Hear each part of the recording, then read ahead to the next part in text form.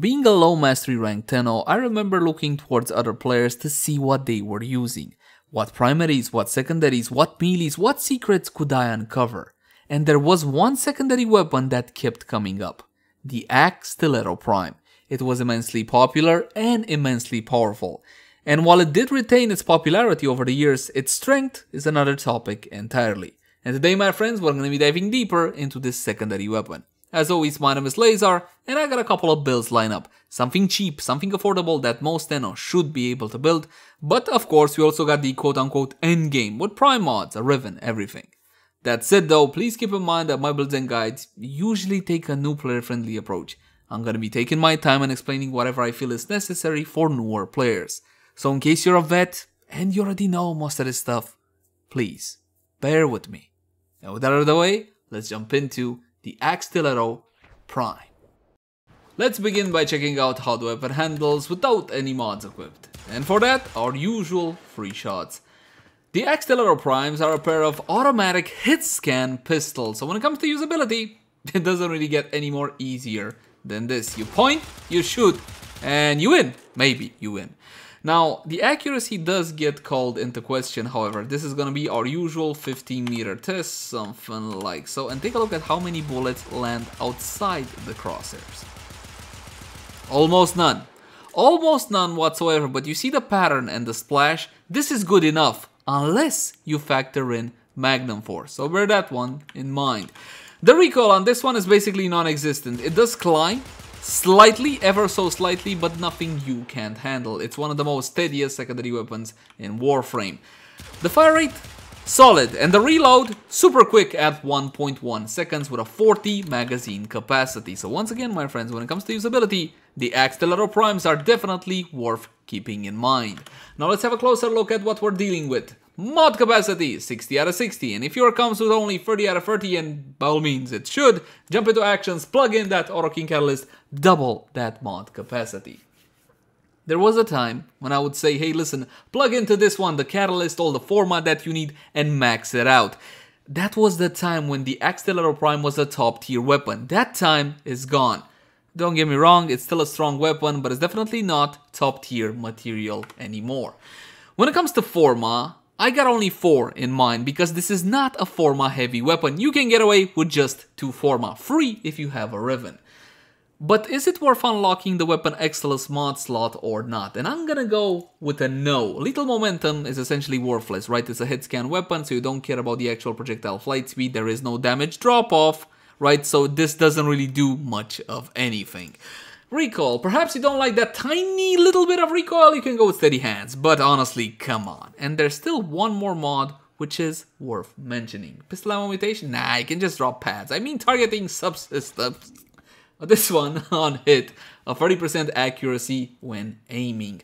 The problem with this one is that it's such a minute difference, it's not really worth it. Allow me to demonstrate with Magnum Force. You remember what I said about Magnum Force earlier? Well, we're gonna go Magnum Force and multi-shot just so you can see the effect like this without targeting subsystems, and then we're gonna mount on targeting subsystems so you can see exactly the difference. The same 15-meter test as before.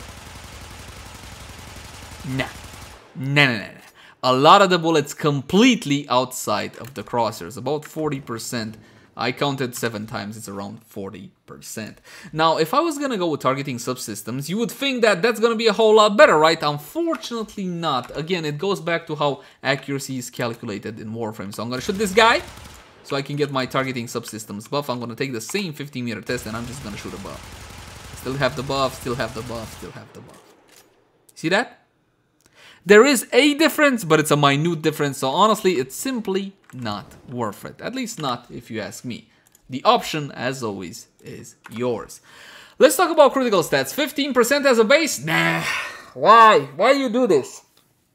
Actually, believe it or not, these were great stats back like 3 years ago, simply because it had good crit and good status chance at the same time. But nowadays, a 15% base is simply a tad on the low side. Pity because the critical multiplier is decent. This is the quote-unquote standard critical multiplier at 2.0x. Good fire rate at 708 with a good magazine capacity and a super quick reload at 1.1 seconds. and a Riven disposition of sadly still only 1 out of 5. This is because this weapon is still extremely popular. So it kind of works like this. If you're not familiar with Riven disposition, the more popular a weapon is, the more Tenno use it, the lower the Riven disposition, therefore the weaker the Rivens. The less popular a weapon is, the more weak weapon is, the higher the Riven disposition to theoretically give it a fighting chance at players to use it. You get how that one works. Or at least that was the intention of the developer. Anyway, status chance solid at 30% trigger auto. And here's the biggest issue with the Akstiletto Prime. It's not the low-ish base critical chance, is this thing, impact. The highest amount of damage by a mile is going to be impact, because the base damage for a secondary weapon for this type, this architecture type of a secondary weapon is good at 36 per bullet. That's really good. The problem is most of it, it's bloody impact. So that's the issue. Speaking about issues, let's talk about a standard build. And we got damage with Hornet Strike, multi-shot with Barrel Diffusion, as well as Lethal Torrent, critical chance and critical damage with Pistol Gambit and Target Cracker.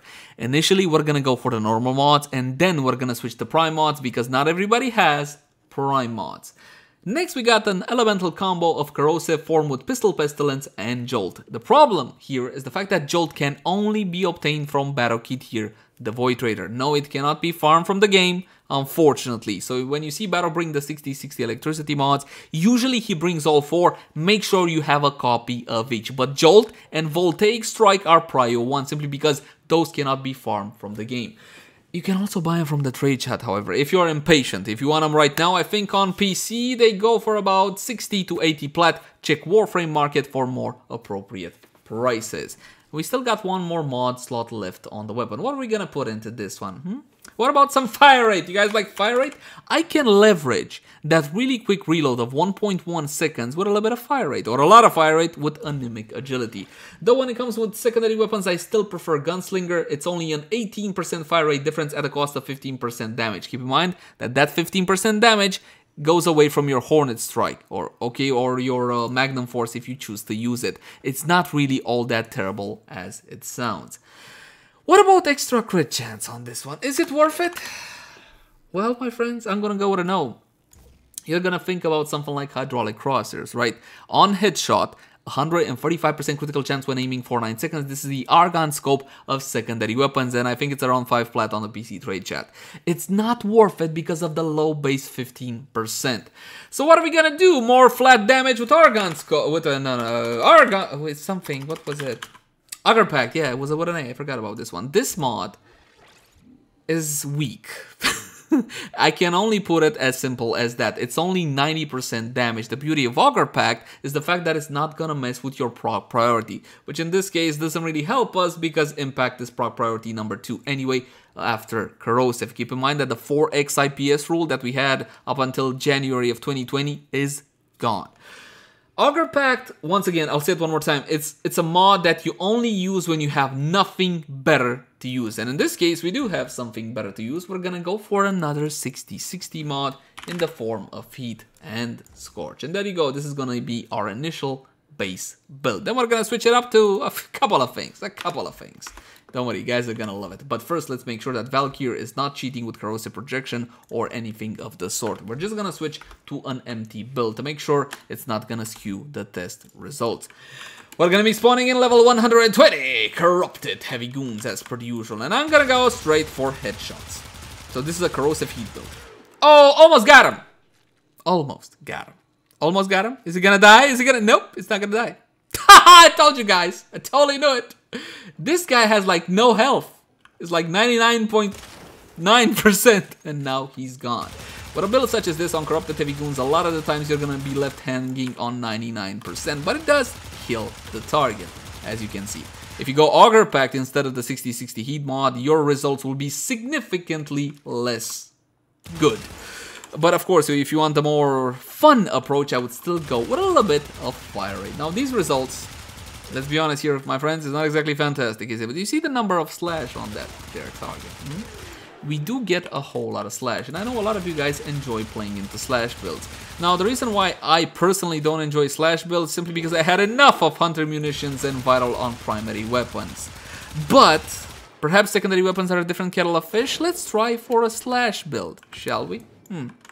if you're gonna go slash build, you can't go crit slash like you used to before the status chance and effect changes of January 2020. What you gotta go for is slash together with viral. You're forced into viral nowadays. So we're gonna go with the 60/60 cold mod, frostbite, and we're gonna get rid of jolt. This was the only expensive mod on the build. As for the final mod, you might think it's a no-brainer. Hey, you went viral, but the proc priority that you keep talking on about is not fantastic for slash, right? That is proc priority number 3, way behind impact.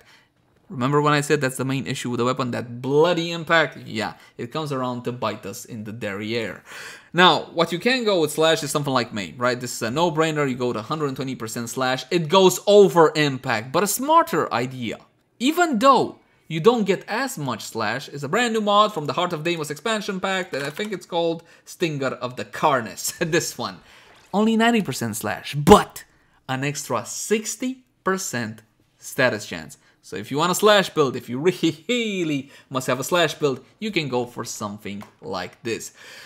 Unfortunately, slash is proc priority number 3, after viral and after impact. And you know, when you get to 10 viral procs, that's it. Ideally, in a slash build, you want slash to be proc priority number 1. Then you would have viral on 2nd or 3rd, because you don't need to go over the 10 cap, 10 viral procs, that is. But let's see how the weapon performs now on the corrupted heavy goons, level 120.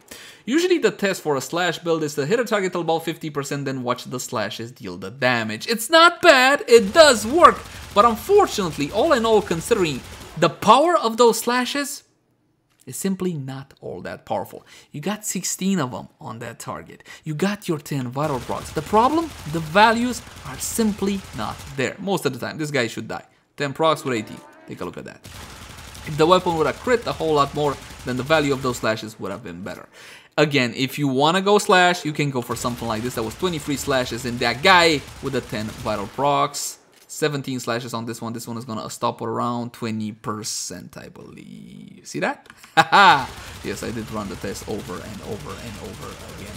So again, if you need a slash build, you can go for something like this. Now, I remember I promised you guys something. You said, hey, listen, man, not a lot of people have rivens for all these weapons. I don't either. Most of them are loaners from friends, like 90% of them. So show us prime mods without rivens and then show us rivens. So that's exactly what we're going to be doing. But again, on the case of the Akstiletto Prime, if you ask me, and if you have Jolt, because Jolt is the issue, right? Let's be honest here, Jolt is the issue. I would still go with free 60/60s. And heat being the additional element. Critical chance and critical damage with Prime Target Cracker and Prime Pistol Gamba. 187% critical chance instead of 120 and 110% critical damage instead of 60%. If you ever have a choice between, hey, I don't have all the ducats right now, man, I can buy only one, or I don't have all the plat, Target Cracker over Pistol Gambit. The difference is bigger. So bear that one in mind. One more time. Corrupted Heavy Goons, level 120.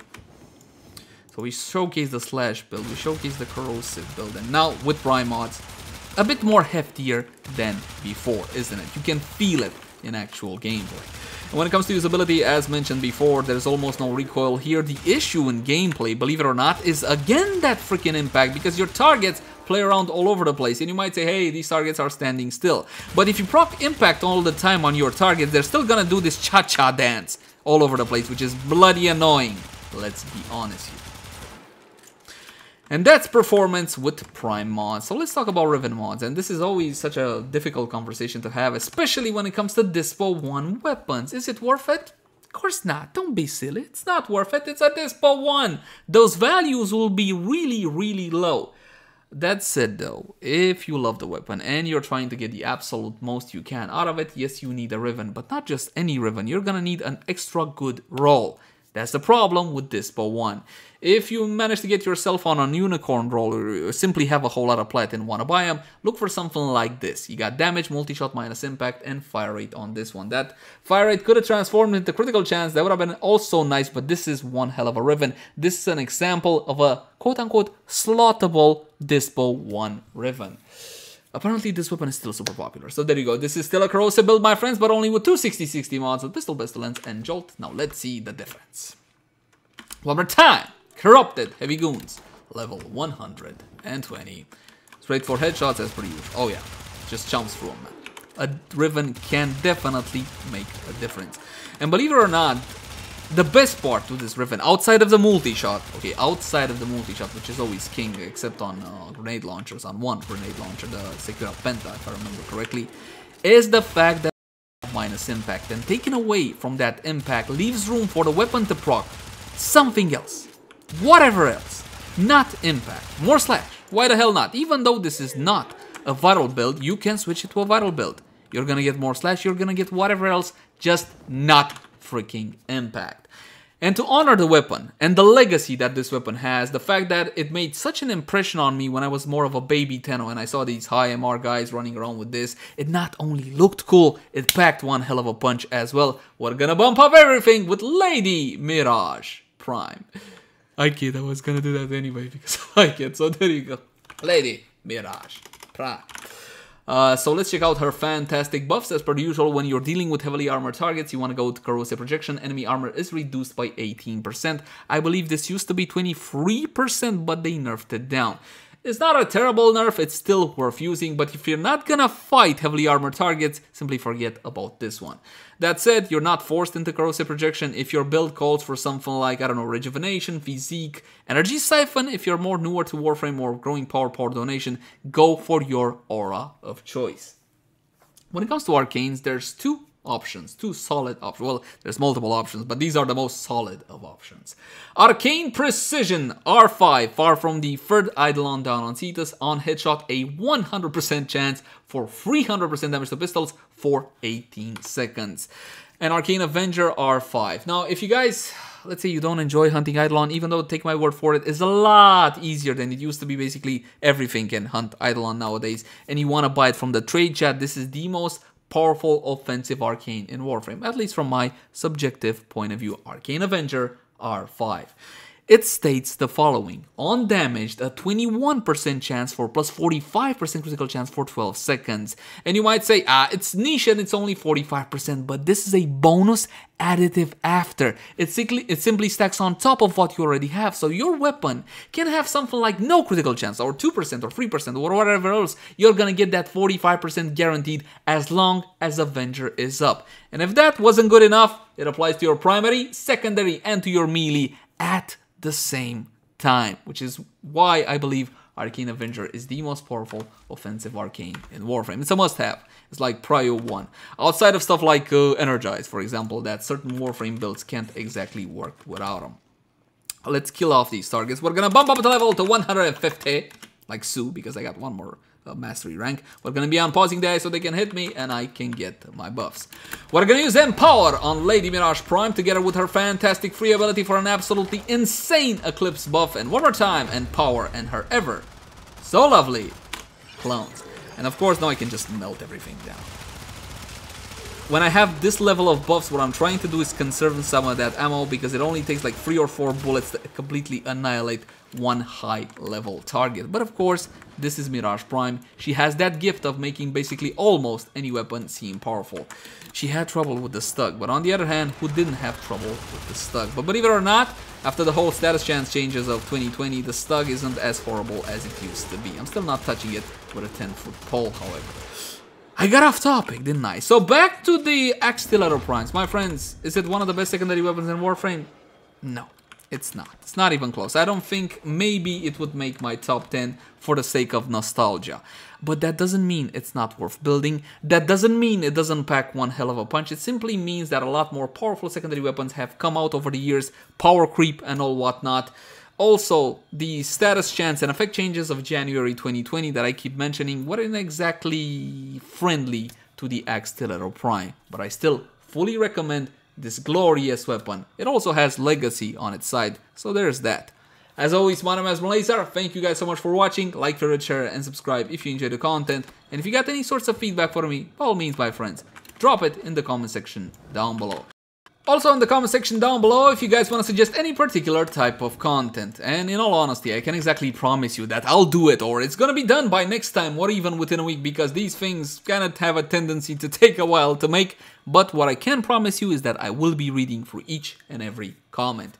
You can also find me on Twitch, Facebook, Twitter, all the usual places. And if you love the content, consider supporting us via Patreon. Until next time, my friends, bye-bye.